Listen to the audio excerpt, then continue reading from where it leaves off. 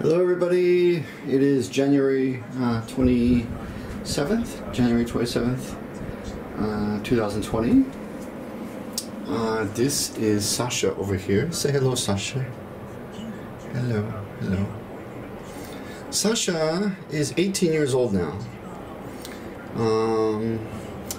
And I wanted to record this video because this is for anybody that has a cat or a dog that has kidney disease. Sasha was diagnosed with kidney disease around middle of, I guess really late 2017. Late 2017. She takes medicine and she's on special food diet. This is from Japan, by the way. I'm in Tokyo. I don't know if you could tell I'm in Japan or Tokyo. Maybe if I pan over to the TV. There, see, so you should be able to tell I'm in Japan. Anyway, my doctor said, oh, this is Zena over here. Hello, Zena. Zena, say hello. Zena's fine.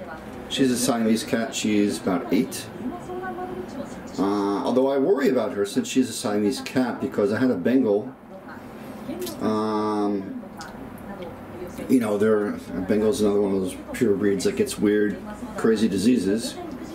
And I know that Siamese cats also get just really freaky diseases, just all kinds of weird stuff. She doesn't have anything yet, thank God, but we'll see. Hopefully she doesn't get anything, but you know, this is just for anybody that has a cat or a dog that's older and has kidney disease. Apparently this happens, you know, after 14, 15 years of age. You know, basically over 90% of cats, at least, I don't know about dogs, suffer from some form of kidney failure eventually. She's lost about 75% or even maybe 80% now of her kidney function, and we can't get that back. It's gone. Once it's gone, it's gone. So I don't know how much longer she'll be around with us. Hopefully she'll make it to the spring, but I don't know.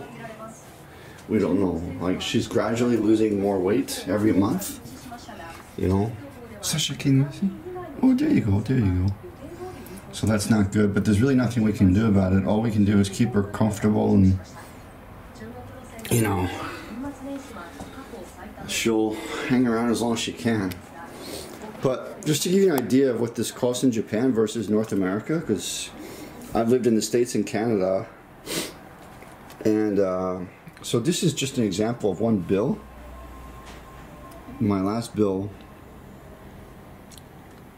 it's all in Japanese, so if you can't read it, sorry about that. But so this here, so 600 yen, that's for the basic visit.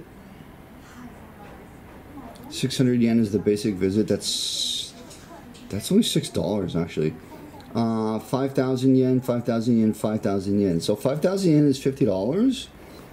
So we ran a bunch of tests this past time we took there. We even did blood work, and we did a cancer, like an MRI. We did an MRI to see if there's any internal cancer in the organs.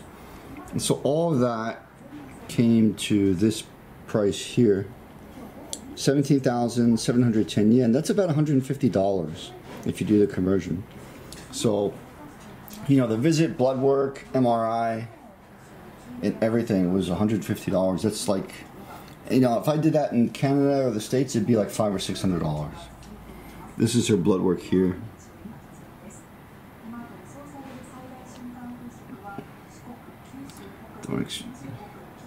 You know.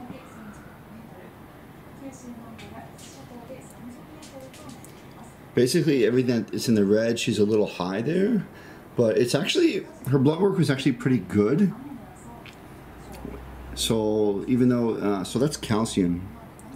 That's her calcium level. So calcium level is a little high, but it's not a disaster. CRE, that's creatine, I think, creatine. Again, a little high, but it's not actually that bad. And over here, you know, this is her food. It's Hills KD, so kidney KD. This is for like any cat that has kidney and liver problems. Sasha's liver is, you know, it's okay. There's definitely some liver damage, but it's nowhere near as bad as her kidney. If you have a cat, this bag actually looks exactly like the bag you would find in North America. It's just in Japanese. But other than that, the design, the color, and the photo, it looks exactly like it does in North America. So it's kind of interesting. This is the rest of my apartment. So anyway, but that's it. You know, if anybody wants to leave a comment, please go ahead. You know, again, I don't know how much longer she'll be around, but 18 years, that's a long time. I mean, there's not much else you can do, I don't think, really. So, and I may go back to Canada in the next few months, maybe, or 3 months. So I don't know what to do. I don't know if she's going to make the plane trip. That's the other thing. I don't know if she'll make the plane trip back home. So man, this is really tough. I don't know. Because I brought both Sasha and Zayna here from North America in 2017, almost 3 years ago. And she didn't really have this problem then, so they made the flight over fine, but I don't know if Sasha would make the flight back. So man, that's really, really tough. I don't know what to do. So that's it for now. If anyone else has a cat or dog with this kind of issue, feel free to leave a comment. Let me know what your experience is, because I'd like to know about it. Give you one little more. Let's look over here. Yeah, it's overcast today. Not a sunny day in Tokyo. So, okay, that's about it.